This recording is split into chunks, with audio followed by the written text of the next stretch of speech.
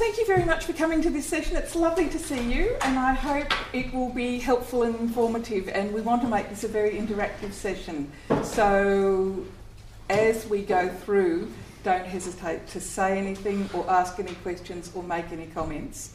I want to start off by doing two things. First off, I'd like to recognise the Indigenous people on whose lands we meet and pay my respects to their elders past and present. It's a very important part of the ANU commitment to Indigenous Australians. Secondly, we're actually recording this event today, and we'll put the slides and the recordings online. Feel free to say anything, and if anyone says something and they don't want it to be in the recording, we can take it out. So ask any questions you like, make any comments you like, but it is being recorded, but we will edit it into useful chunks. And if at any stage you would like, you think you'd like anything not to be in the audio that we communicate to the wider world, you can email me, Roxanne Missingham, or Imogen Ingram, and we'll be very happy to edit that.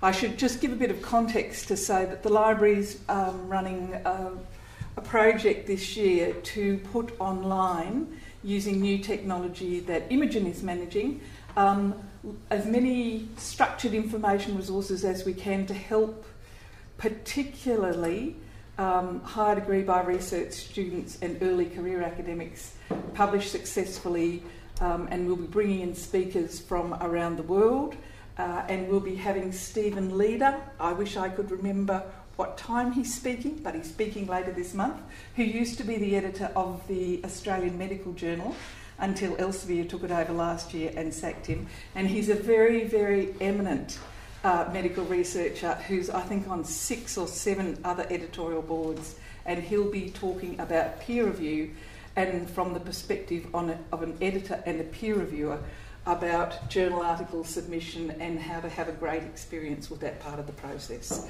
So we're bringing together all sorts of threads to help people publish successfully. And if you've got any suggestions, we'd be delighted to hear from you. But you'll be seeing publicity about this first module, which is really about publishing. At the end of this month, we'll have the first module out.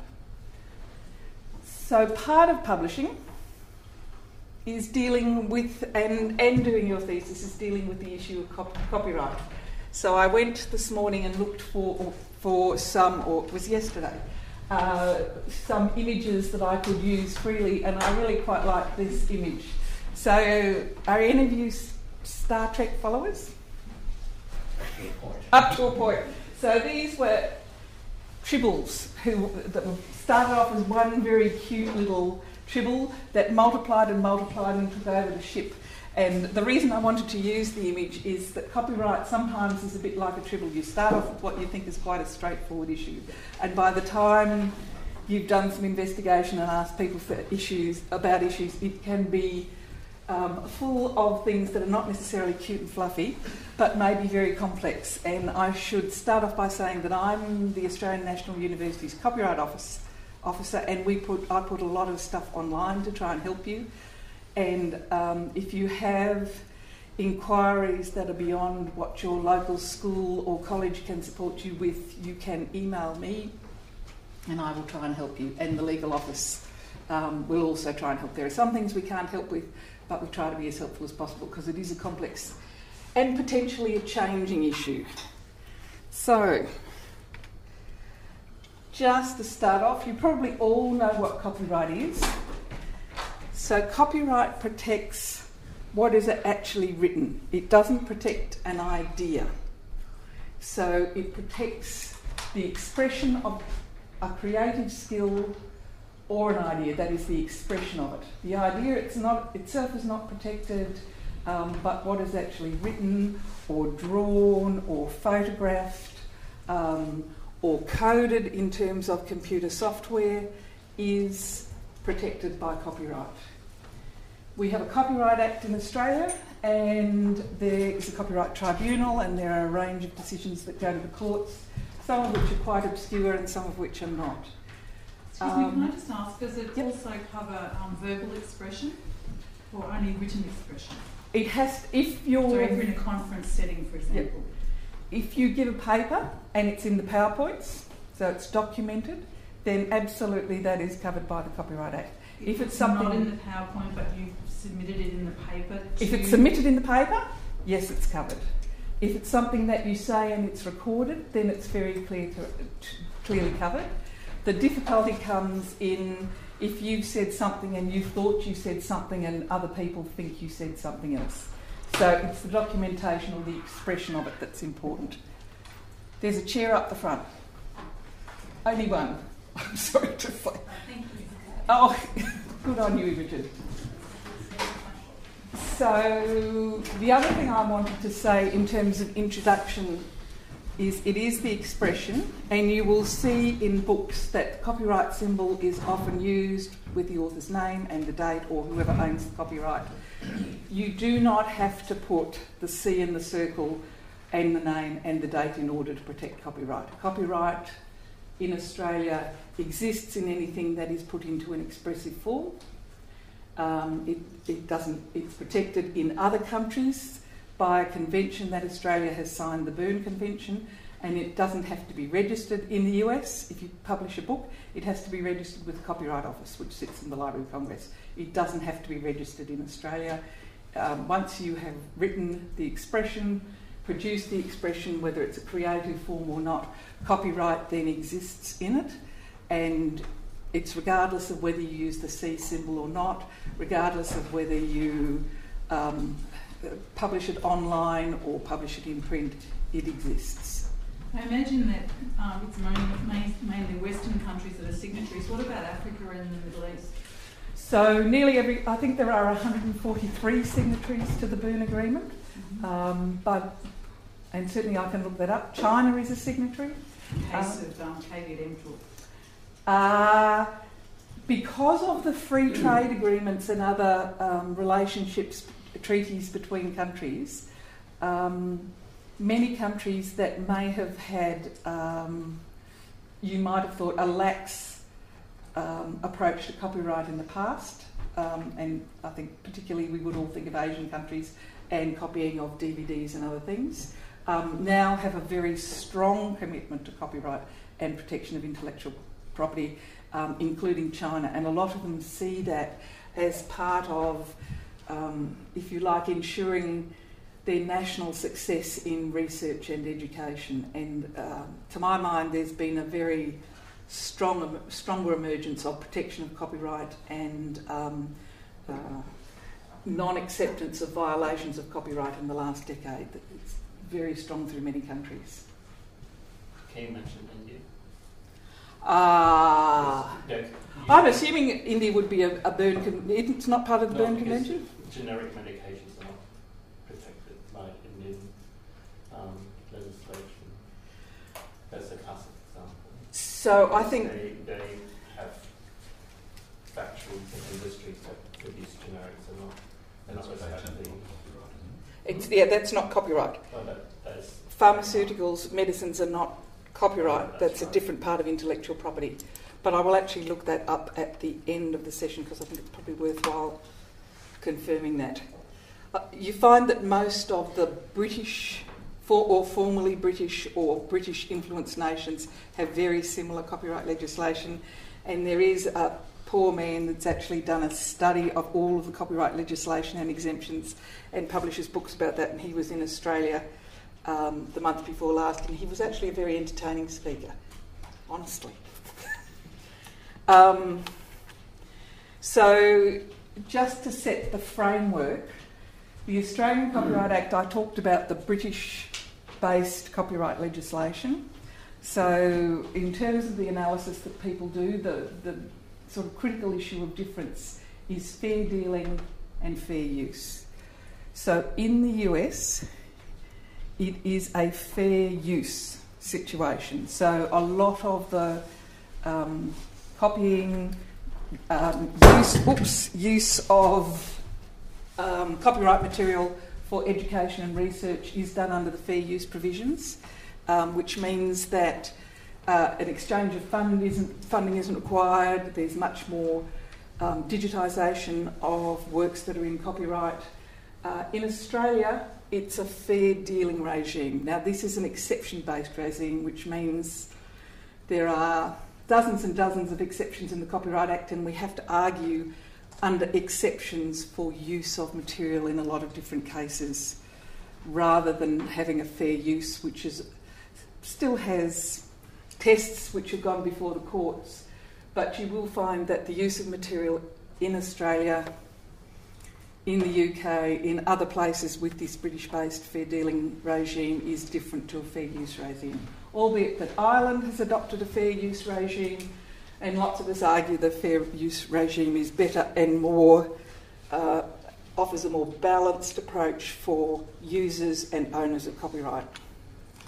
So I'm just going to run this little video. Remember, this is a US-based one. Come on, open up. It's quite entertaining.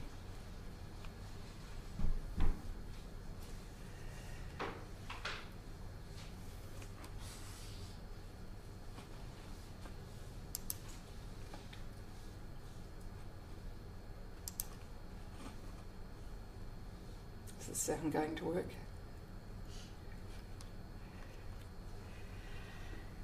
So this is a parody that is based on a series of excerpts from Disney movies. It's taking a little while to render. You haven't got the NBN then? No, we don't have the NBN.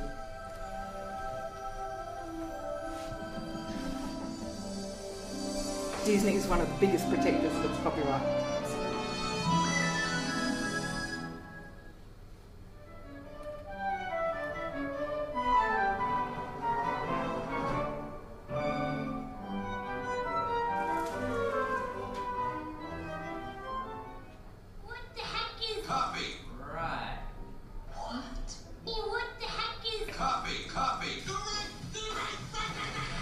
That law. That's the problem.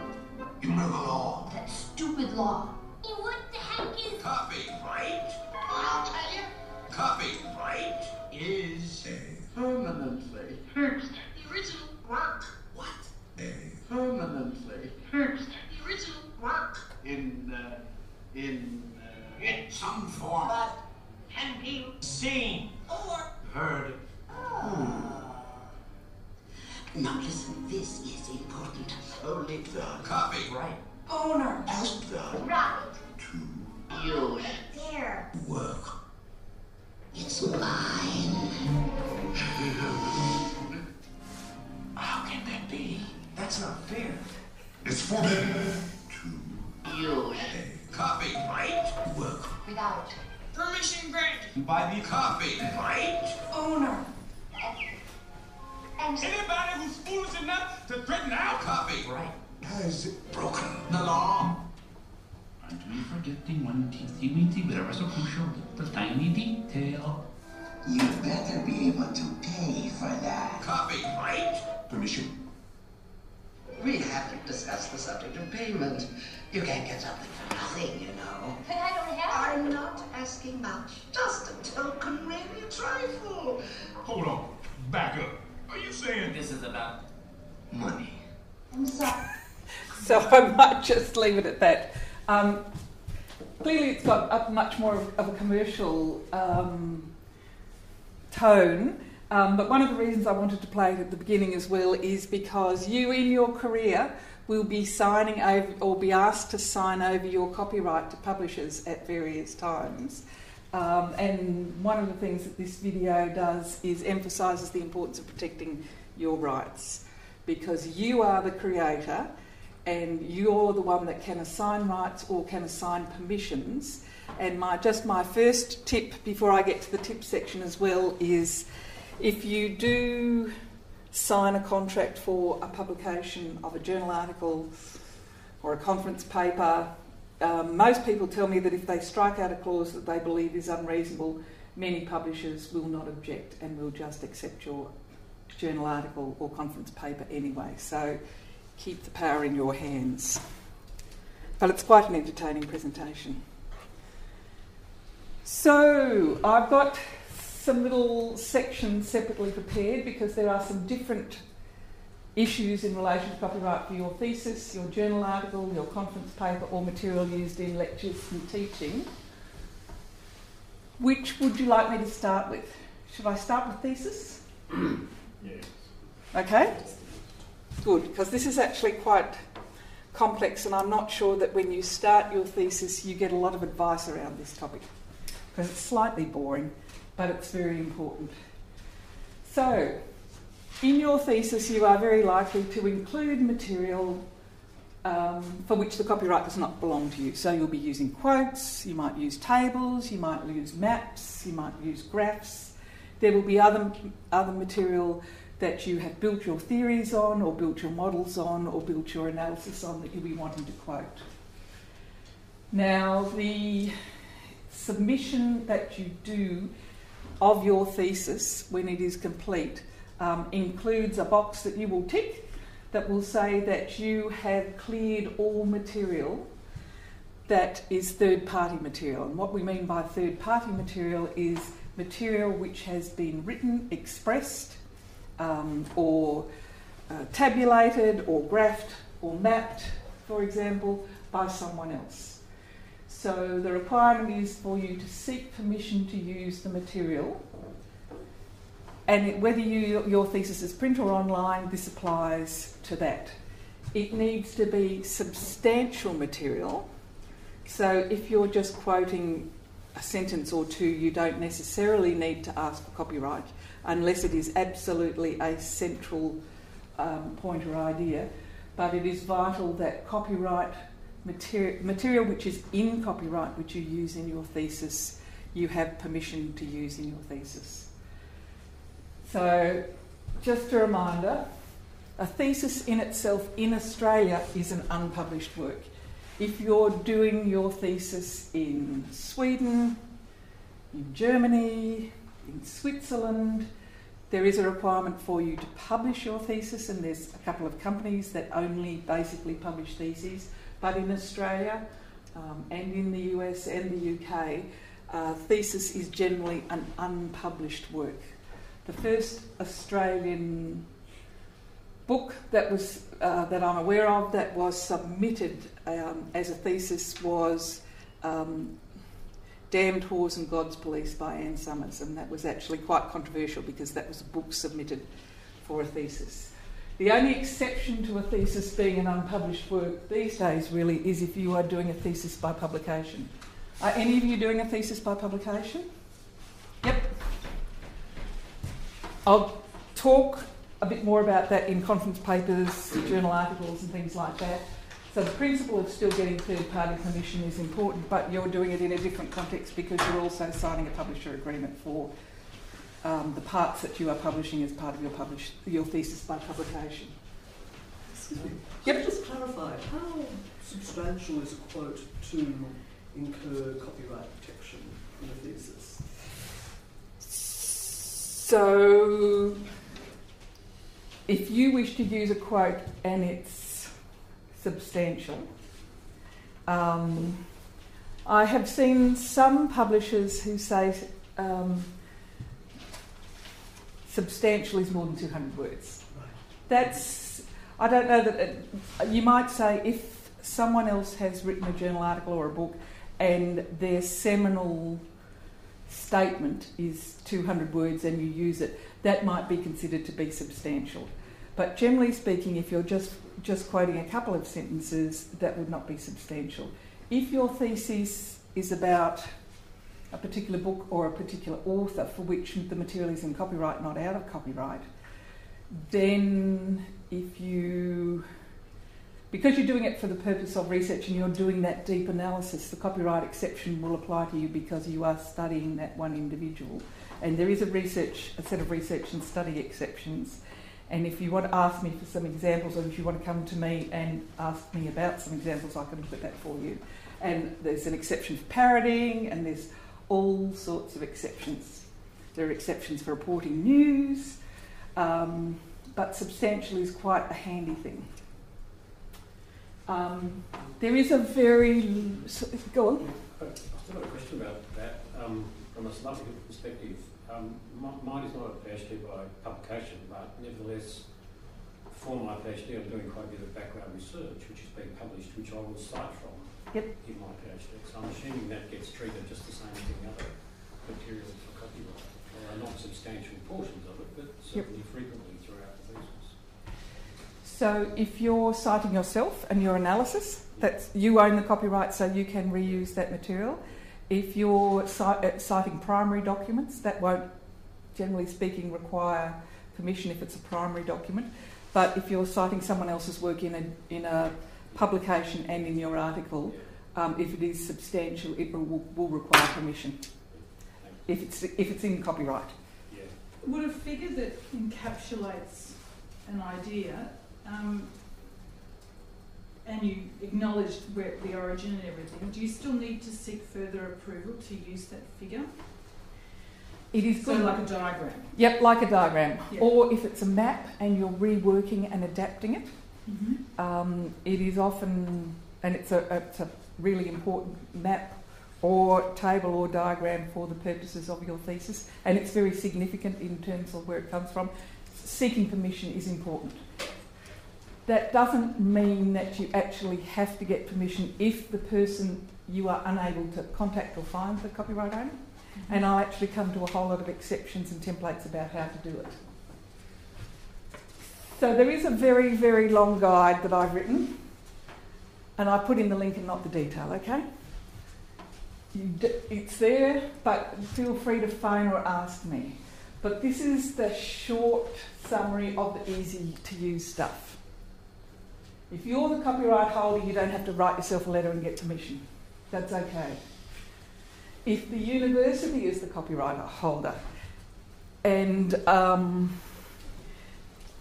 it could be that the material you're using publish reports from the university, that it could be that there are lecture notes and the university, under its IP policy, retains the right to use it, but the lecturer has the intellectual property, but we still retain rights to use it, and you would have a right to use it as a student. The university may have a licence for use. Lots of the journal articles that we subscribe to from the library, we get a licence from the publisher to use it for educational research purposes, which includes any publications that you may produce and theses that you produce. So if you're getting something that's in a library subscribed to journal, you will find that nearly all your use is covered for, so you don't have to write letters. We aim to bring you that service to help you. If you have any doubts, or if you just want to double check, you can talk to the staff in your local library and they can double check the licence for you. But nearly everything that we acquire with the full rights for you to use, which saves you a lot of work, and we hope that helps. Copyright may have expired, so if you're using, let's say, a film or photographs before, now I'm going to say you're going to have to look at the table here, but before the 1960s, then all of that is now out of copyright. The copyright period for normal textual works written by a single author changed with the introduction of the US Free Trade Agreement, and it's now 75 years after the death of the author. Before that, it was 50 years after the death of the author. At the moment, if you are using letters, manuscript materials, unpublished written material, under the Australian legislation, that never comes out of copyright. But an amendment has been proposed to the Copyright Act that would normalise that and bring that to 50 years after the death of the author. We all hope that will go through the Parliament this year, because that would make it much easier to use. If it's a more modern work, it may well have been published under a Creative Commons licence. It could be a reproduction that falls in with the fair dealing or other exceptions. You may be able to reproduce with permission of the creator or copyright owner, or you may be publishing an insubstantial portion of the work. And this is probably going to affect many of the things that you want to use. But use this as much as you can. that is having a licence for use, and the insubstantial work will apply to quite a lot. So, and I put this car up because I searched thesis, and I think everyone who graduates with a thesis should get a fancy car. And it's a very nice looking Lancia. So, in or out of copyright? As I said, copyright extends 70 years after the death of the author. 1955, if it's before 1955, the work is no longer in copyright. Photographs taken before 1955 are out of copyright. Government works have been in copyright for 50 years following the date of publication, but if you're using a document published by any Australian government department now, the federal government and nearly all states have said that they have committed to Creative Commons licences, and even if you've got a published book that was, say, published 5 years ago when they weren't doing Creative Commons, the policy decision applies to material which predates the decision. And a number of Australian resources, if you're using Hansard or parliamentary papers, you should quote from them without having to seek permission because of the policy change to Creative Commons. Possibly lots of you aren't using a lot of government publications? Yeah, I am. Ah, okay. Quite a few, yeah. Good. Yeah. Use this provision. So the government's made a decision to make it Creative Commons, so that means you don't have to seek permission and keep administrative records. Well, one of my background papers is just about to be published, and 95% of the sources are government sources, speeches, parliamentary documents, media releases, reports, and that sort of stuff. That's perfect. And as I've said, unpublished work copyright does not expire, but there is a proposed legislation to change that.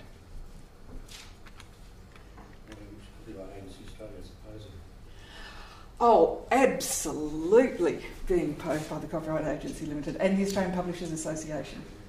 There has been a lot of controversy. The Productivity Commission issued a very good report on a draft report on intellectual property about a month ago, and the authors have gone quite spare, as have Cal.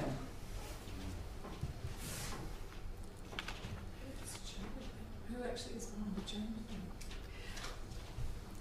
Who's behind the change? So the Productivity Commission, when it commissions reports, have a very, very strong team of economists who look in quite a detailed, analytic way at evidence, and they're one of the reasons why the library and wider community think it's a great report is it's revitalised again the concept of moving to fair use. So rather than having to rely on all these exceptions and have a whole lot of paperwork about processes that reduce the impact of research and add to red tape, they're proposing moving to the fair use model. And one of the statements that was made in the report was that the financial return on most books published, I think they said, is about 15 to 20 years. And so there's a strong contingent of authors who are saying, that's outrageous, I need to have copyright forever because I need to pass down to my family future royalties. But in fact, not many authors make significant royalties in Australia. And the ones that do, that's terrific. But it's, I shouldn't say this, but really as a scholarly writer of scholarly works, you're not going to get a lot of revenue.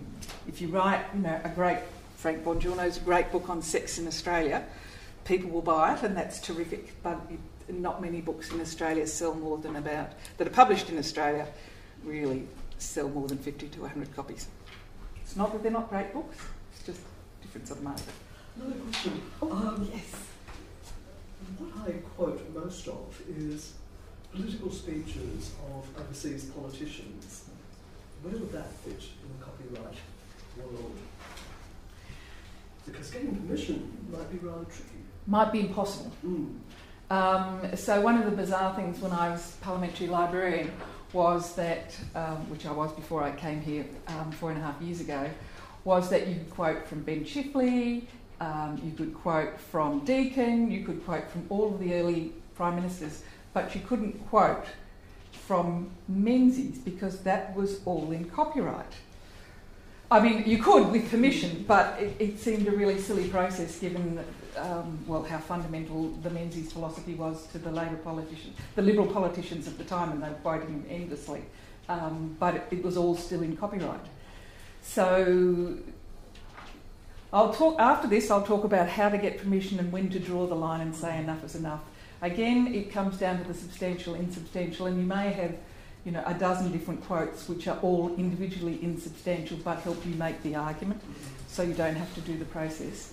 But it is bizarre in a way that all of those early politicians' works are out of copyright and yet others are in. Though if they said it in Parliament, of course, all Creative Commons now under the government's policy. Well, no, it's also Creative Commons because I introduced Creative Commons in the Parliament for Hansard's. So Hansard's have been Creative Commons for about 8 years now. So Creative Commons is a little bizarre. When we say Creative Commons, it's actually... Yes? Just from an IT perspective, you can just republish some of that stuff so fast on a blog or something like that. How can it possibly remain enforceable as copyright? So the copyright will always exist to protect the expression, and a lot of people do reproduce material. Some reproduce material that is not in copyright. Some people reproduce material, particularly lots of quotes, and members of Parliament want to be quoted everywhere. So they're not going to object and not going to require permission. There are regularly cases, more from the larger companies like the Disney, if people do put material up or aim to republish their material, and they will go to significant ends in order to assert their copyright and seek payments. So assuming then it's different to link to something as opposed to actually put it on your site? Yep. There was a case, I'm just trying to think, it was one of the Scottish newspapers that put a lot of links in, and one of the other newspapers took them to court. But as I understand, the end result, and there were a number of appeals, is that links are perfectly fine because... Yeah, that's the 9SN model. Yep. It is. So people do all sorts of bizarre things. My one other example is that there was some very creative 13-year-old boy who wrote to YouTube and asserted his ownership of ABC, the Australian Broadcasting Commission, and insisted that every ABC recording that hadn't been put up by him be taken down, and they did it. And then the ABC found out, because they'd had all of their recordings that they'd put up taken down, and I heard the head of media, the media section, speak shortly after this had happened, and her view, and she did actually get all the ABC stuff restored, was this boy should have been given an A by whatever law or technology teacher he had in his course because he was so convincing with his arguments. Yes? What about images? Suppose if I take an image, I own the copyright, but what if I take image of people in a public domain and a public event, could be a sporting event or federal parliament or whatever that might be, could the owner of the event claim copyrights for what I have taken image of? So normally what we would say is a very clear ownership of copyright would be if you have taken a photo of someone's artwork, that they would have rights over that art. If it's still in copyright, they have rights over that artwork, therefore you need to be very careful about reusing that in a published form. If it is a public event and you're taking a photo in a public event, I would have thought it would have been fairly hard for someone else to assert copyright over that. The one thing that at ANU, and I put my privacy officer hat on for this, is if you are taking photos that you are going to reuse in something that will have very wide distribution and the people are very clearly identifiable and there might be a political overtone or other things. That's an ethics issue, not a... That's a privacy and ethics issue, that's right. Then you should get permission, but simply taking the photo at a public event and putting it into your thesis should not be a breach of copyright. And if anyone tries to assert that, let me know. I came across it. My area is computer vision and analyse images, and some of them might be from a sporting event, for example.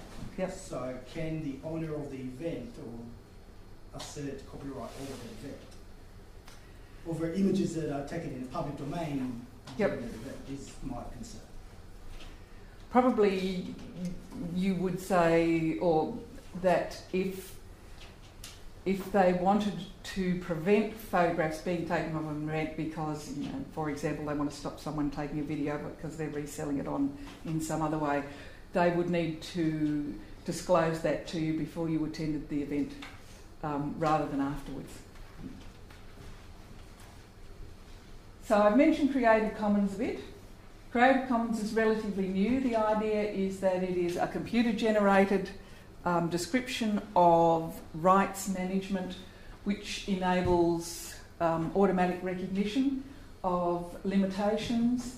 There's a not-for-profit organisation in San Francisco that runs it, and the idea is that there are free licences with different levels of complexity that allow the sharing and reuse of material. One of the complexities is that Australia has some slight differences in its Creative Commons licences to the international ones, and I'm just trying to think, are we on edition 4 or edition 5 of the Creative Commons licences in Australia? So they have changed regularly over time. There are 6 different licences. There is no test at the end of this presentation, but one of the reasons why I wanted to mention them is that they are increasingly used in works that you will be using in your theses, but also when you publish, you may wish to, particularly if you're doing blog posts or if you're publishing in open access journals, you may wish to publish under a Creative Commons license. And CC BY is the most open of the licenses. And the details are on the website, and the previous page has a link to the website. When you publish under a Creative Commons license, you still retain the copyright. Anyone who uses your words must cite your work that it's come from, but there are different ways of restricting the permissions that you're giving. For example, you may be a great photographer, or you may be taking a whole lot of images that you wish to use in your contacts, but you can see there might be some commercial use of, so you might want to say, well, no one else can use it commercially unless I've given them permission for commercial use. So you can retain some rights. Derivative works were quite important for the Parliament, for example, and when Creative Commons was introduced at the Parliament, we used a non-commercial, no derivative works, and that doesn't prevent derivative works being made, but says that the approval of the copyright owner needs to be given for them to happen. Different organisations will be more sensitive about reuse than others.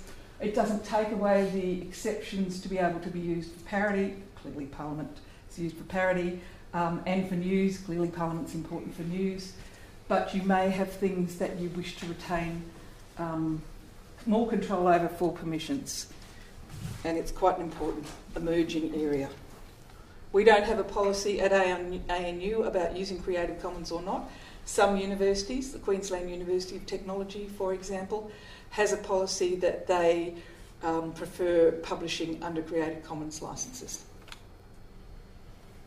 So now what I'm going to do is give you some top tips. I've talked about the things you don't need to get permission for, things you do need to get permission for, a little bit about Creative Commons, and I'm going to give you my top tips to make life easy. My first top tip is when you find something and you think you're going to, when you find something that's going to be really useful to you, particularly if you think you're going to cite from it, write down the reference when you do it. I've had emails on Saturday, in fact, from someone doing their final rewrite of their thesis saying, I've got this quote and I don't know who said this, and I don't know if it was in a journal article or a book chat, but we've all had those moments. I've had those moments So using Mendeley, Zotero and EndNote are really helpful ways of tracking things down. If you're using Mendeley, it will automatically put a copy of the journal article into your library, as well as the citation, which makes it quite easy.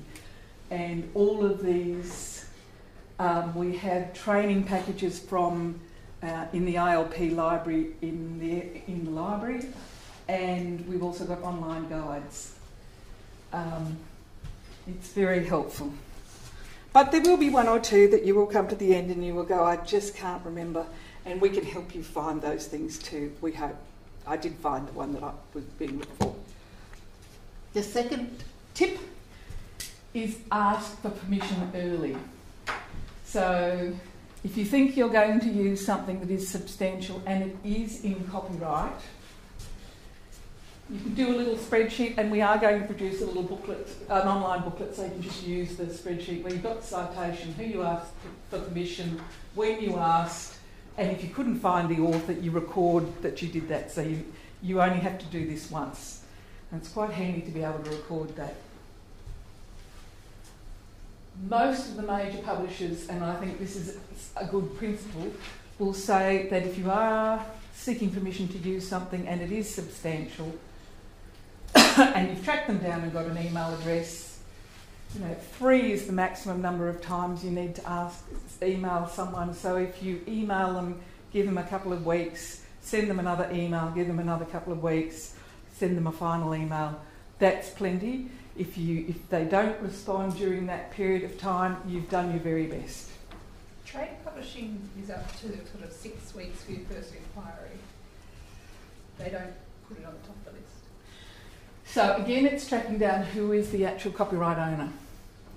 So sometimes, and this is some of the complexity, sometimes the copyright owner will be the author, and I generally start with the author because you don't know what's in the contract they've signed with the publisher, and you also don't know what clauses they've struck out in their publisher agreement.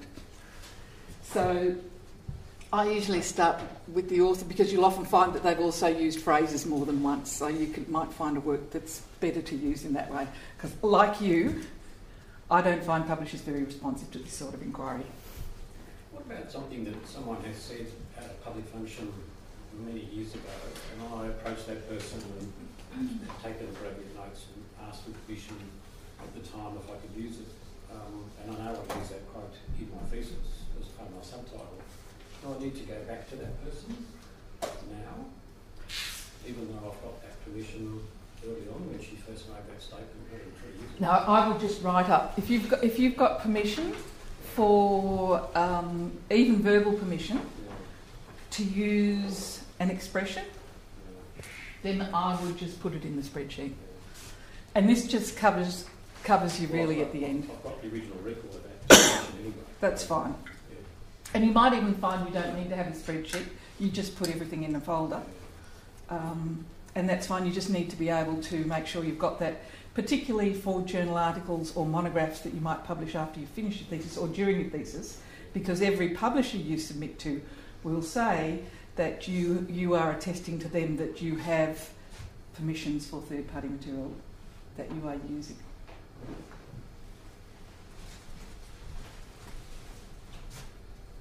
Any other comments or thoughts here? Yep. Question for National Library's Trove. Yes. I would guess that material would be out of copyright and recent over, or is it? So all of the newspapers that have been digitised on Trove are out of copyright. There are a couple of collections that have been digitised that are still in copyright. The Australian Women's Weekly is one example of those. So again, look at the year.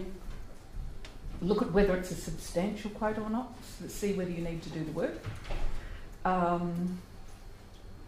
Images are often more worth the work than short bits of text, but most of Trove will be out of copyright, but not necessarily everything. And this also comes to that question, is everything that is available online or on the internet out of copyright or able to be used without having to seek permission? And I must say, some sites, when you look at it, not including the library subscribed journals, and I sometimes look at blogs and look at them and look at the about pages and all sorts of things, and I'm clueless as to whether it's possible to use it or not. So sometimes you just have to pursue and ask the author. And it's a bit frustrating to have to do that. You think they published it online, surely they want to share it with everyone, but sometimes covering yourself by asking the question can be really useful. Yep. Going back to images again, if you Google, you can limit Google search for images to permission to reuse images for non-commercial use, for example. Yep. Would you say that that's sufficient? Absolutely. So this is again my top tip for images. Google and Flickr have a search that you can do with usage rights, and you can have no known copyright restrictions or free to use and share. And I absolutely take that as doesn't require permission for use in your thesis or other publications. Would you record those images as because the label could change in the future? How would you manage that? That's a really interesting question. So I've got a few. And yes, and again, it would depend. And I think if someone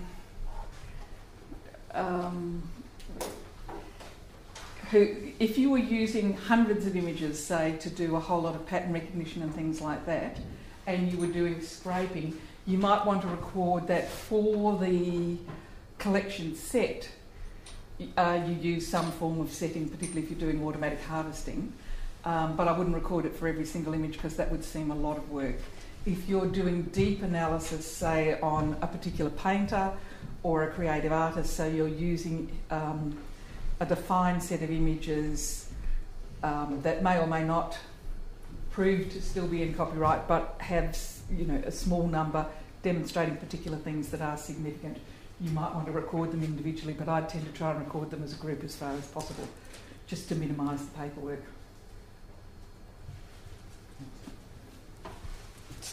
These are really handy. So this is where I got Flickr and Google Images for this, from using that. For your thesis, thinking about your thesis particularly at this stage, are there any other questions or comments or considerations that you want to talk about? Yep. I wasn't sure how drafts from other individuals, are incorporated when you cite those types of things. Could you go into a little bit of detail on how copyright is covered for draft papers, for example, on academia.edu or something like that? Yep. If it's written, copyright exists in it, whether it's published or not. Whether it's published or not is, in Australia, affects the term of copyright, not whether copyright exists or not. One of the things, particularly in economics, is you will find draft papers published as working papers. It's a regular practice, and then the final paper will come out in a journal, but there'll be a working paper that is a draft. So if you're using a working paper and it hasn't yet been published, always cite the working paper, or you may choose to wait till it's published and then cite it in the published version. As soon as it's written, copyright is invested in the document, the email, the blog post, and it might be a draft. If it's something that has been sent to you by another individual, you will often cite that as an unpublished work, or you might cite it as an email, and you can quote from that. Again, the substantial, insubstantial issue applies, and it's probably, if they send it to you in an email, if you want to quote a significant part of it, it's probably easy to contact them because you've got their contact details. But it doesn't have to be published to have copyright, it's your use of it that relates to what permissions you need. But if it's written, it's written.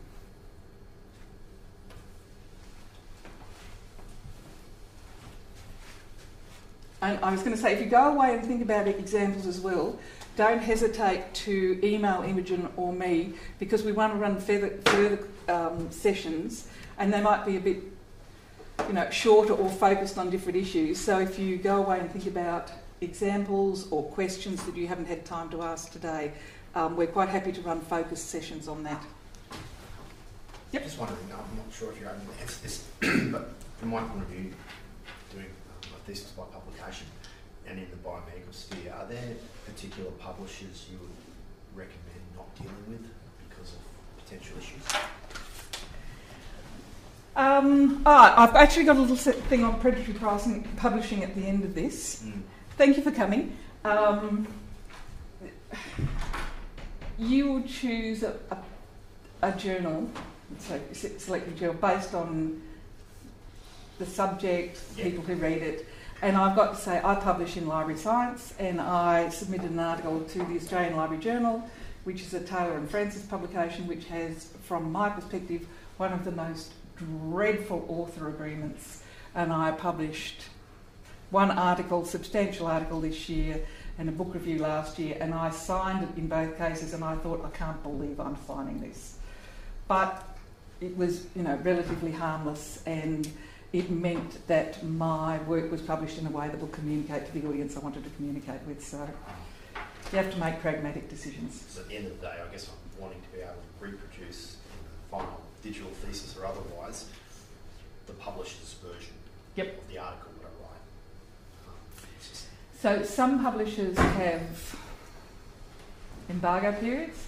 Nature has now developed what they call an enhanced service.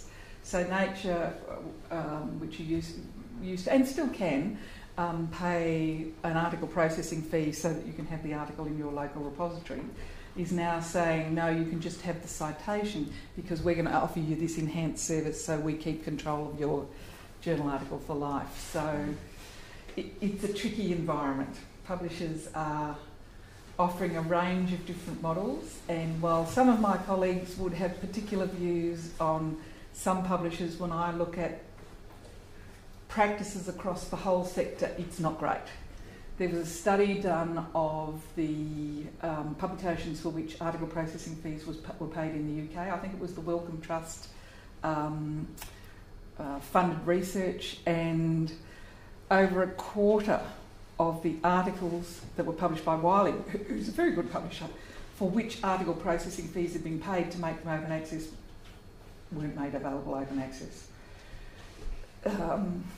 So it's it's a very complex area. Probably not a lot of help, but yes, please. I've had a few interesting experiences through CAL. Yes. Yeah. I've been a member of CAL for a long time, and for many years I actually received payments for quite a bit of my work.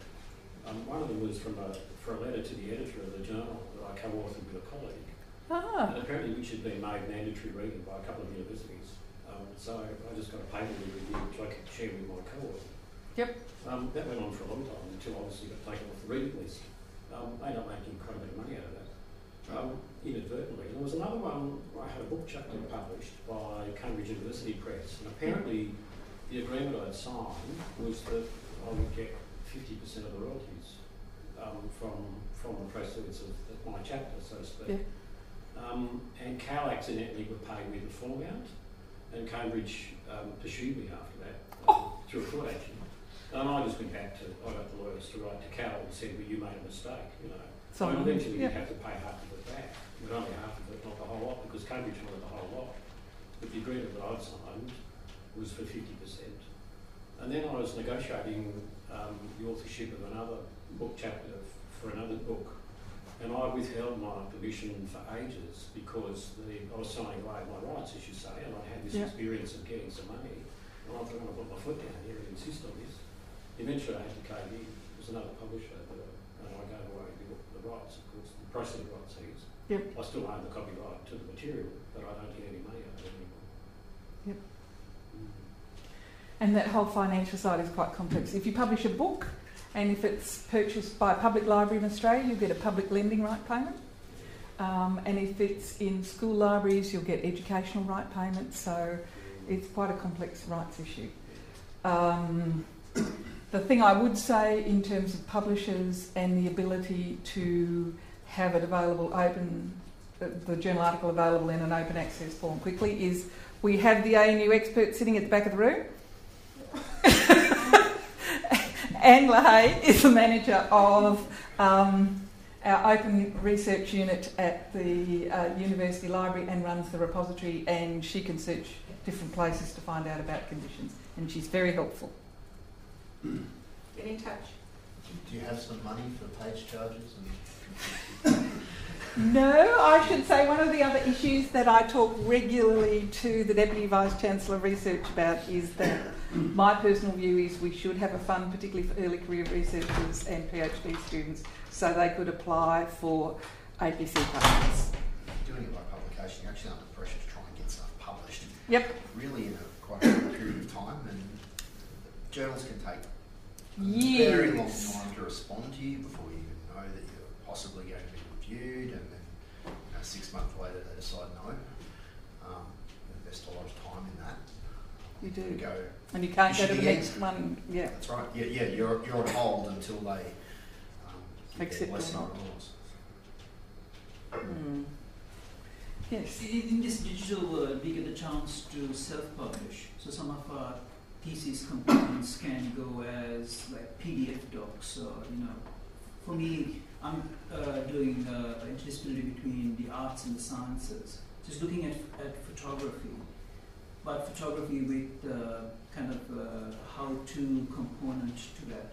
So if you self-publish, if you release it as a PDF, for example, does it still gain the same amount of protection and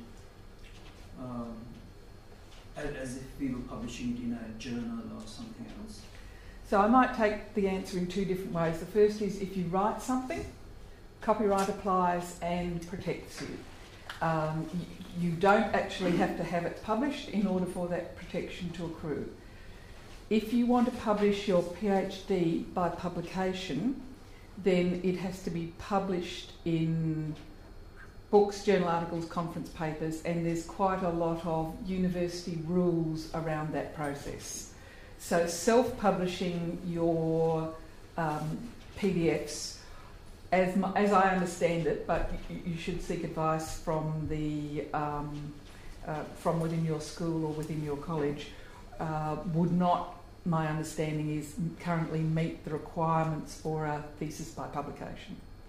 Oh no, nothing to do with thesis by publication, but I'm talking about, so right now we're talking about protection in terms of our ability as students to access the material. Yep. But once we've compiled our ideas and our material, protecting ourselves, our own information as we release it. Yep.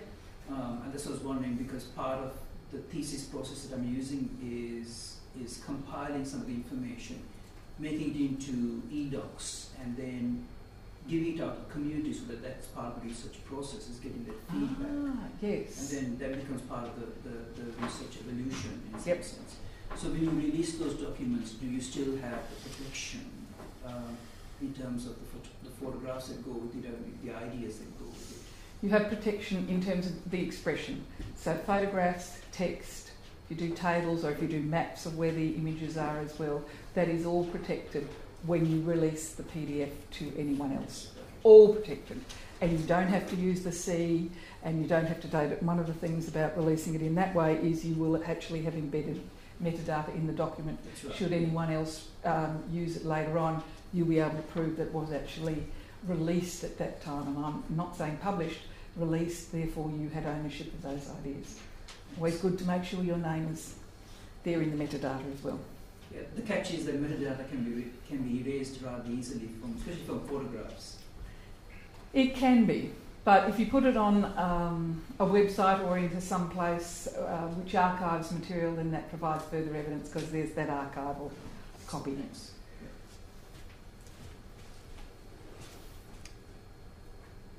Okay, so journal articles and conference papers. If you include copyright material in your thesis and the copyright does not belong to you and it's substantial, again the word is substantial, you must either seek permission to include the material or omit it from the open access version of your thesis. This is taken from the form that you will sign when it's published.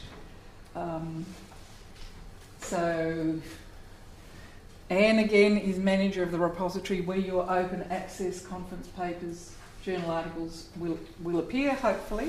But in terms of journal articles and conference papers, again, keeping track of substantial permissions that you have to use substantial material in your publication, conference paper, often called grey literature, is just as important as in your thesis, and you apply the same sort of requirements. And again, the same sort of exceptions if it's material that's owned by the university, if it's material that's Creative Commons, if the copyright is expired, you don't need to get permissions. Same principles. So what's free to use and what's not? As we discussed, not everything that is available on the internet is free to use without permission.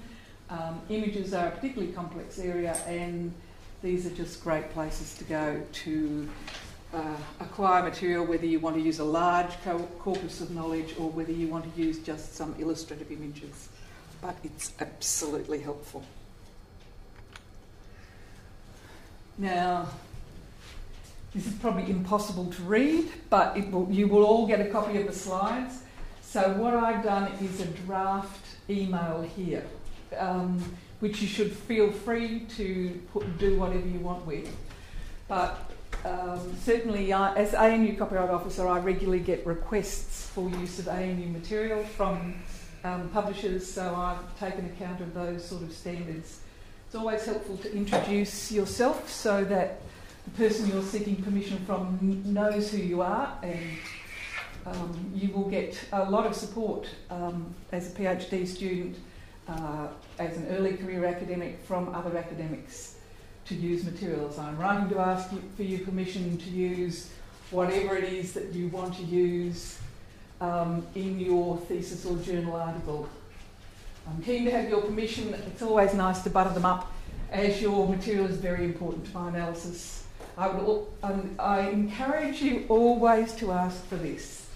So if you want to use it in your thesis or in your journal article, but you think you will probably continue to write in this subject area, you might want to cover off the potential to use the material in future articles. Most people will say yes to that, and once you've got that permission, you are very likely, after you've done your thesis, to continue to write journal articles or monographs. And if you can get it, try very hard. Could you please advise me by such and such a date with advice about the permission request? Now, generally speaking, this second sentence I don't use in the first email, but if you write, give them a couple of weeks, you get no response. Right, you can send the same thing again and still get no response. And I always think it's useful to say this, like final letter of demand. If I do not hear from you by this time, I will take that as approval for use of the image, and be quite explicit, because your valuable time is being used in this. You're trying very hard, using the best contact that you've been able to find. And again, library staff will try and help you. And Google Scholar, and someone else mentioned ResearchGate before, and academia.au can often be very good ways to stalk an academic that you wish to locate an academic that you wish to use.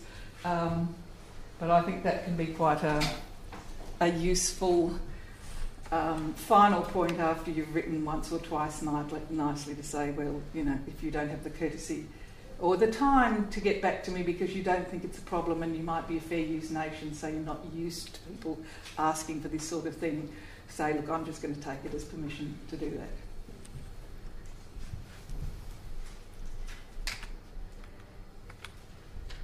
So, any other comments or examples before I give 2 minutes on predatory publishers?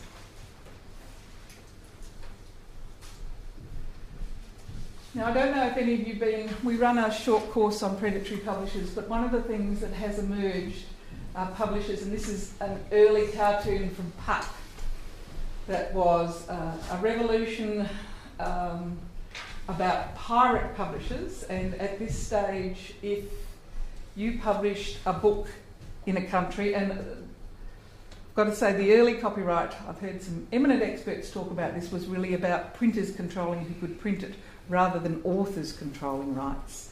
So the printers could print a book in a nation, and then another nation, any printer could then print it and pay no remuneration to the original printer. So that's what this cartoon is all about. But in these days of a proliferation of journals, confusion with open access, opportunistic people seeking to create revenue through article processing fees, you will probably get in your mailbox reasonably regularly invitations to speak at journals that you've never heard of, which are of dubious quality and will do nothing for your professional reputation. I get asked to write regularly for the International Journal of Agriculture. I have no idea why I have no background in that. So the reason I put up this slide was just to say publishing and rights is a complex area. Predatory publishers have made it more complex. We can provide you with advice from the library, and we run regular information sessions. And again, Anne is incredibly knowledgeable and helpful in this area. And sometimes you have to be very diligent when you look at a journal to identify that it is in fact not from a quality publisher that will add to your reputation. Have you seen that Facebook post where he asked for publications and do not contact me, and the whole thing in an abstract, and they published it. And I've got one too, and it's now is it get me off your effing yeah, that's right, and it was accepted. And it was said to be highly relevant, and it's got no other words in it than that, the whole article. But they wanted an article processing fee, so they got it. So just be careful about that. So probably, I thought not so much for this audience, but we've got a little web document up to help you with using material for teaching. And again, probably the biggest tip for teaching is if you want to use images, go to the no commercial restriction sections in advanced Google's image searching and Flickr. And there are, again, exception-based, but if you are using, if you wish to use chapters and journals that you need digitised that are not available in digital form from the library, come and see us because we've got a way of making those available to use in teaching. What rights do you have to material that you produce while you work for one university when you move to another university, for example? Do you have the right to reuse it? You produced it? Or does the employer owns all your rights and in the original? It's a very good question. So I can only speak for ANU. I mean, there have been a number of court cases. I think the most recent ones were related to the University of Melbourne. But the ANU intellectual property policy says if you as a lecturer or tutor write material that you're using in the teaching, the copyright of that material rests with you, but you give, because you're doing it as an employee of ANU, you give ANU a licence to use it. So it is your work, but we have a licence to use it, so which means that if you go on to another institution, it may be that the next tutor or lecturer amends the work and takes it on, but cannot sell it for profit. It's yours, and cannot traduce your moral rights in any way. Yeah, so they have to assign author rights to the original person who produced it. So even someone else is modifying my lecture notes in the future, they still have to assign to recognise my authorship over the material, for example. Absolutely. And where's the distinction between teaching material and research? Because ultimately, can a university use your research material and say, we have a license to use it? So that is specifically about teaching material within the intellectual property process. In terms of the research materials, there are probably some different approaches for lab notes, say, to programs that you've developed, to anything that you wish to make into a venture for sale, and publications. So that's probably a level of detail that I'd be happy to have a conversation with you and a coffee on, but you will always retain intellectual property.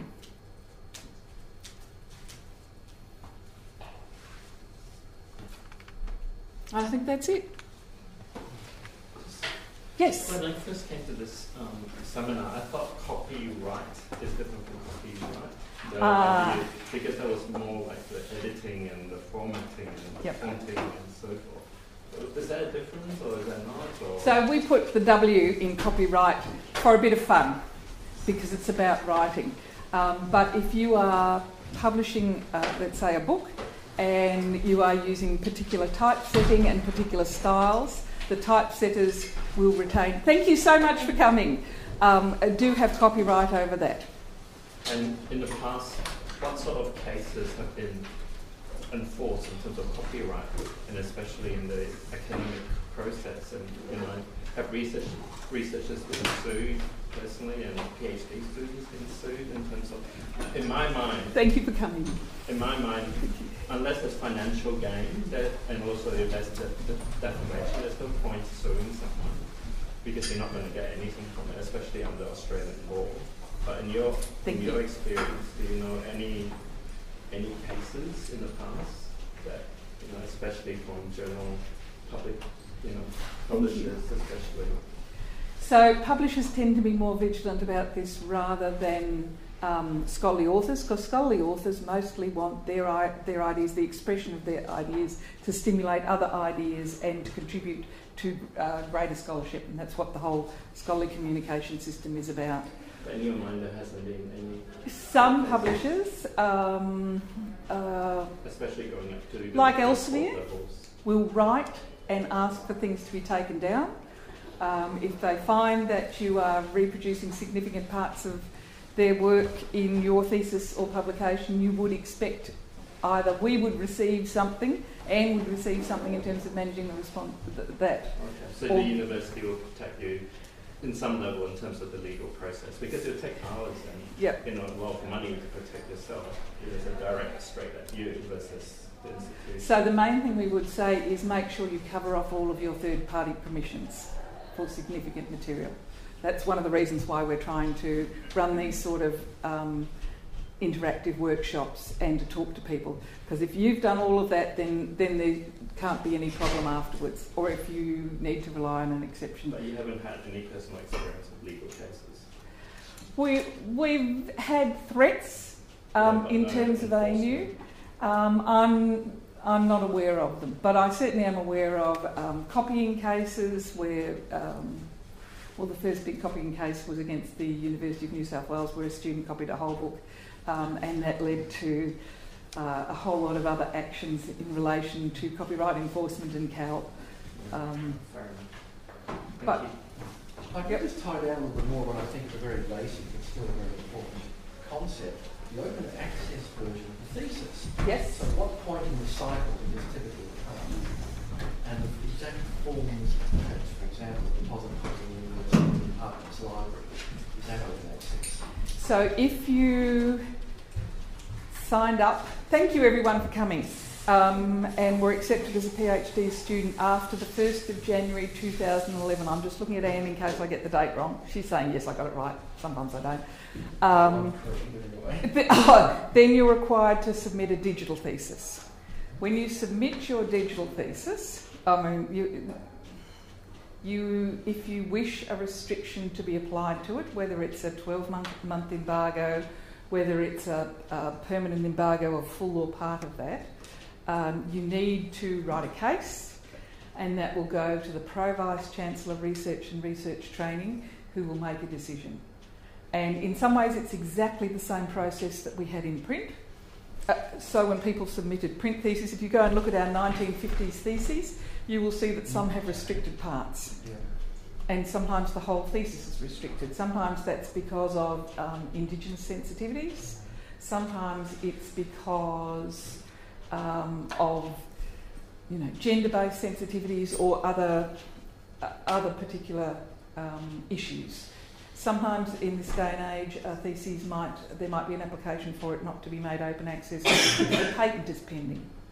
But the process is digital submission, Any desire for restrictions for open access needs to be made, and it won't be made open access until the PVC has made a decision about whether a restriction will be applied or not. So she makes decisions about the application of restrictions, not about open access per se. It's just the cases where there's a desire to restrict access.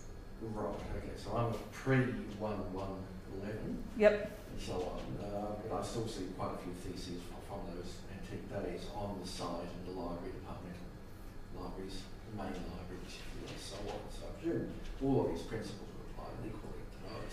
Well, anyone who wants a restriction on a thesis needs to put that, and it used to be just on the paper form for the paper theses. We are retrospectively digitising theses. We're doing that on under Section 200AB of the Copyright Act, and we've done most of the 1950s theses.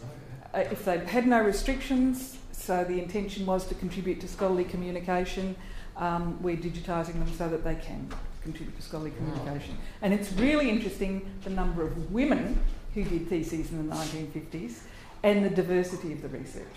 Right, okay, well, that's the famous one across the Australian Legion. A book almost immediately, a big one. Yep. Yes. My question would be, in what circumstances do we have to write an email to them, ask for permission? Like, do I need to write that for every article I cite in my manuscript, or?